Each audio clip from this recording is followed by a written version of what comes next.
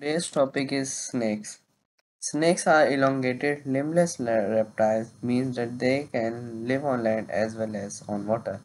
All snakes are strictly carnivores, preying on small animals including lizards, frogs, other snakes, small mammals, birds, eggs, fish, snails, worms, and insects.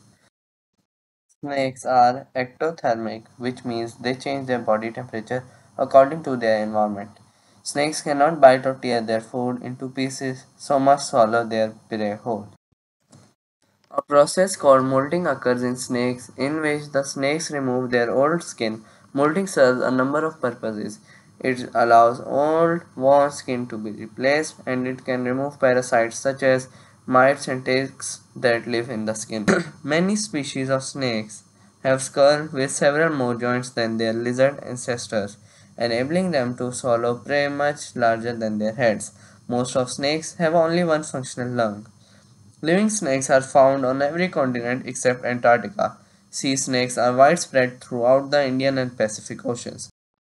Snakes range in size from tiny 10.4 cm long Barbados thread snake to the reticulated python of 22.8 feet in length. Most species of snake are non-venomous, and those that have venom use it primarily to kill and subdue prey rather than for self-defense. Some possess venom that is potent enough to cause painful injury or death to humans. Vipers and closely related species use venom to immobilize, injure, or kill their prey. The venom is modified saliva delivered through fangs. Non-venomous snakes either swallow prey alive or kill by constriction. In the Western world, some snakes are kept as pets, especially dioic species such as the ball python and corn snake. To meet the demand, a captive breeding industry has developed.